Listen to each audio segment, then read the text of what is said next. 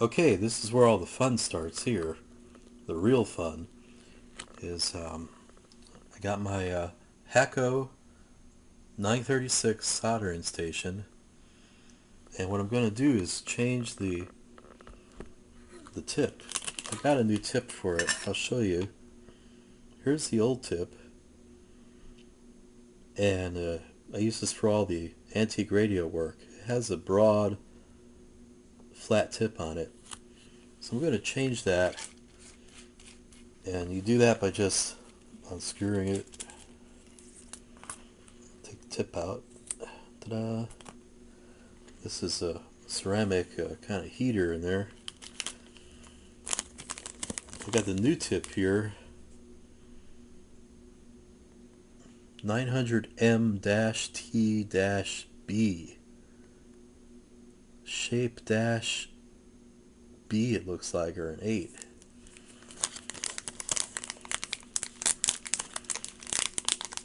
Get it out of the package. There you go. It's a conical kind of tip. So we're gonna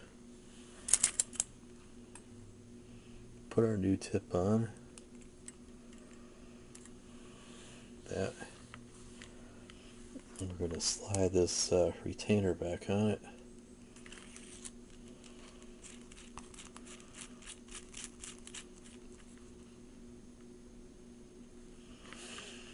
And what we're going to do is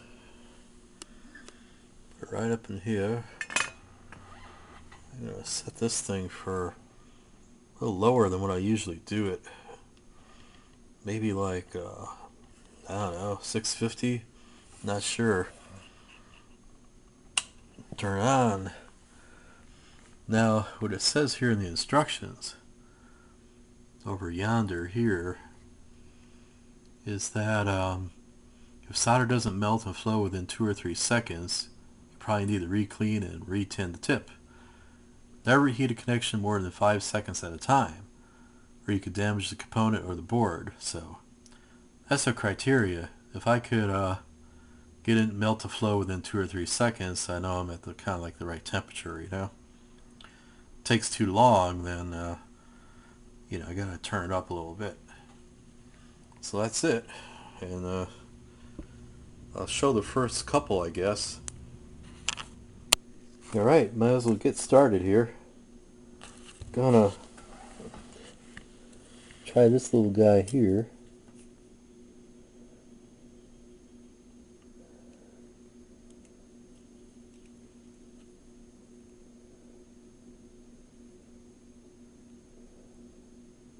Alright, held it longer than 2 seconds. May not be hot enough. Put it up on about 700.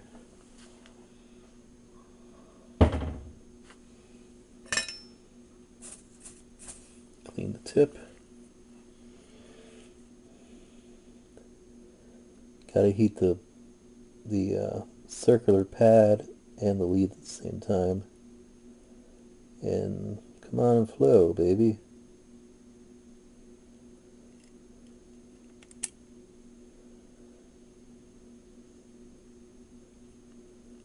Alright, it flowed. It took a little longer than I wanted to. Yeah, I'm going to put up a little higher. 750, but I'm not going to go any higher than that. Let's try another one. Try this guy here.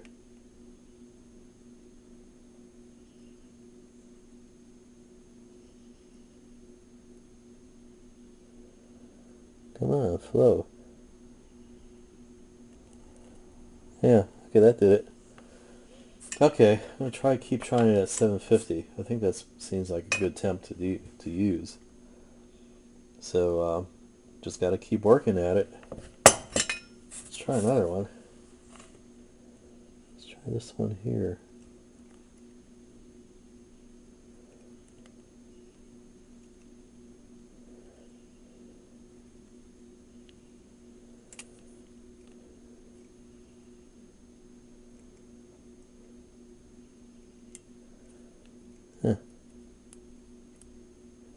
I'm using the glass. I'm looking through the glass. See, there it goes. Nice. Okay, this is like where the fun comes in. It's really not too bad.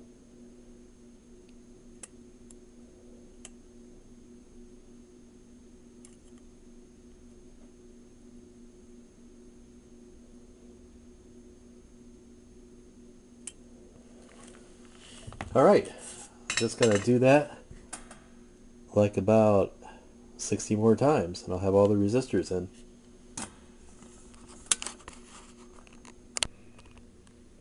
They're all soldered now, and now I'm going to clip these extra leads here and inspect it using this thing here. This is a magnifying glass I got, and I got this at an antique shop. I thought it was an antique, but it was made in India. But I'll be honest with you, the optics in this thing is really good. Much better than the optics in this Chinese viewing lamp here. This is really good. There's no aberrations or anything in this, so I'm going to inspect all the joints with this here. Yeah, well, here you just gotta clip these little extra leads off here, like so. Bang. Get this one over here, get this one here. Bang. And just keep going. Alright, this one here looks a little grainy, so I'm going to hit that one again. And then there's two I missed. Get down. Move this here. Hear the sound effect? Just like Fox News. I hate those sound effects, don't you? But anyway, you got here your, I missed one right there. So we hit that one too. Now this is where I'm going to deviate from the instructions. They say do the chokes next. And here's a package of chokes. And it looks like a diode or something in there. Then it says to go to the SIP, and then it goes to the IC sockets. Now, I tell you what, I'm going to start with the sockets here, because when I used to build up circuit boards that I used to design myself and build them up myself, the socket is like thinner than the choke is, you know. So what you want to do is put the socket in next, because I'll tell you why. When you put the board in, you put the socket in there and you flip it over. You want the board to press down on the socket so you can solder the socket in underneath. But if you put the choke in first, then the choke is fatter, so when you try to put this in, it's going to kind of want to fall out, and then you're kind of pressing down on the chokes, which is kind of dumb. So I'm going to put the IC sockets in next, and the board itself here should be enough weight to hold the socket in place. So I got the sockets in place, and what it says to do on the instructions, which I just noticed, was that you it says to tack solder like a couple pins in to hold it. Okay, that's cool, but I'm still going to put the chokes in later because they're bigger and they're more delicate. You know what I'm saying? So I'm just going to tack solder and then flip it over and then solder all these pins in. Alright, I got all the ICs in now. The IC sockets, that is. And it really wasn't too bad soldering that. You just go like down the line and solder. And after I'm all done soldering everything, I'm going to clean the board off with, I guess, some alcohol, or I'm going to pick up some board cleaner somewhere. Okay, I got the SIP soldered in, the SIP resistor network, that is. And that was a good idea about the socket. A YouTube friend of mine said about maybe I should put like a SIP socket in there. But, I really don't want to order a socket, and, it'll take some time to get it in.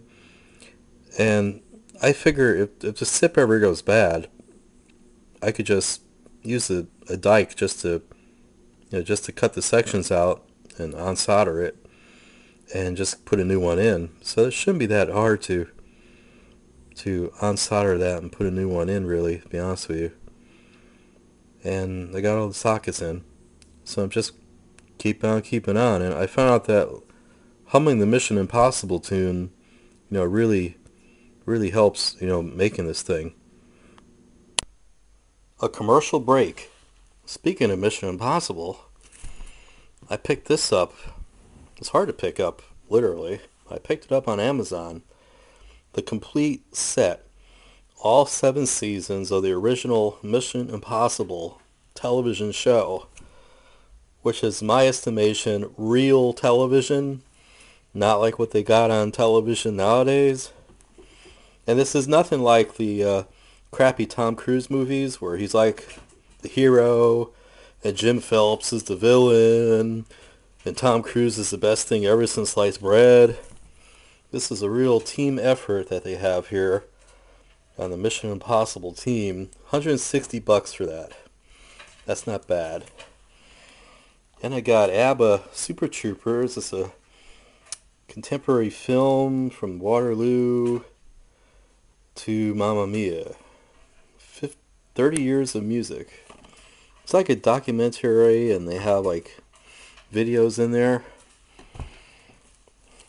And I got this here, Wonder Woman. This is the first ever woman animated movie. It's supposed to be really good. It's supposed to be good. Then I got the classic, Charge of the Light Brigade. So I got a lot of good entertainment here. I don't have to watch American Idol on TV. No, that makes me want to blow the television up. I made a slight boo-boo here. But not really a boo-boo. Just something I said here. The coils and chokes. These are the chokes. These little guys here. And these are the coils. I thought these were the chokes too. But later on, I saw that these are the RFI suppression coils. So, my mistake. See, these are fatter. I was going to put those in after the sockets, but you're supposed to anyway. And these guys I'm going to put in next. These are these are actually the chokes. Really small. They're the size of resistors. I didn't know that. So I learned something new today. I didn't know you could have chokes this small. They're real tiny. Like this is a choke. I'll show you. It's small. So I'm going to do those next. Like, I probably shouldn't, it doesn't matter because they have like leads that you can flex and you can hold them in. So the instructions are right. There's nothing wrong with the instructions. I thought there was, but they're saving these RFI coils for later, and that's good. Even with visual aids, it's tough because this thing looks like it's blue, brown, black, and silver.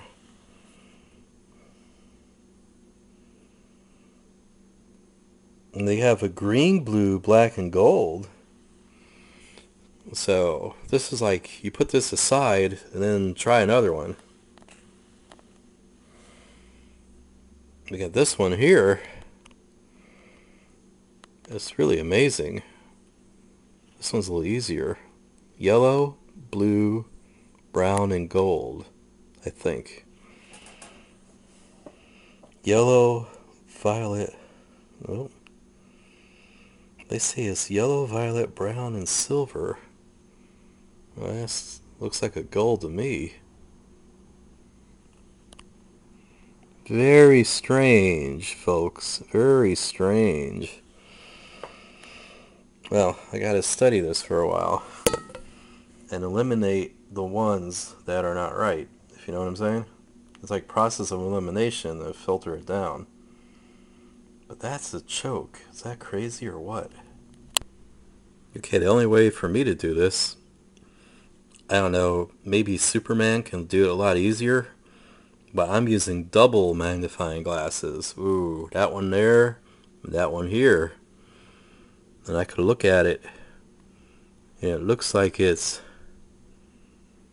red, brown, and gold. Gray, red, brown, and gold. Well, let's see if there's such an animal. So we gotta look on the sheet here. Da, da, da, da, da, da, da, da. Yes. Yes. Gray, red, oops, black and gold. That must be it. There's no gray, red, brown, and gold. Okay. Making progress. Not falling behind. We're actually making progress. Okay, I'm going to do one more of these because I don't want my YouTube friends to go nuts or anything. But this one's the wrong part. They gave it the wrong part. Because this one's definitely green, blue, black, and silver. And they have a green, blue, black, and gold. And that's the only thing that's close. But only when the green is the first one. It's definitely green. So because it's silver, they have the wrong tolerance on this. That's definitely silver, and it's not gold. So they put a 10% tolerance instead of 5% tolerance in. So I just wanted to mention it to folks that it really don't look like the right part. Not unless I'm crazy or something. But, well, let's not get into that. But it definitely is silver? I don't know. Man, these parts are small, man. Alright, I got all the chokes in. L4, L5, L6, L7, and L8. And really wasn't bad soldering. I mean, the soldering's cake. I mean, it's really fun. It's so much easier soldering a circuit board than, I don't know, soldering point to point. You know, I mean, once you get the technique and with the proper tools like the lens here, the lens really is good for the visual assistance. And you know, when I was younger, I could have done this without a glass, but now I need a glass and sometimes two of them. But I'm getting it done. And I wanted to mention something real quick. Then I'm going to make a whole video, consolidate, because I'm doing editing now. I'm starting to learn how to do that, teaching myself how to do that. But I used to build these boards up years ago. I used to kind of help design them and stuff, and then build them. And I had something called a pan device, I think it was called. And it has like it's a vise you could put to the desk. You could screw it on or clamp it on, and it had like these arms that came up in the middle of it. It had like these arms that came up, two of them, and they had like grooves cut in the side of the arm, and you could clamp the board in the grooves, and you can move that like anywhere you wanted to. And I think it was called pan device, pretty sure. And that's a good thing to have, to be honest with you. Okay, so that's it for now.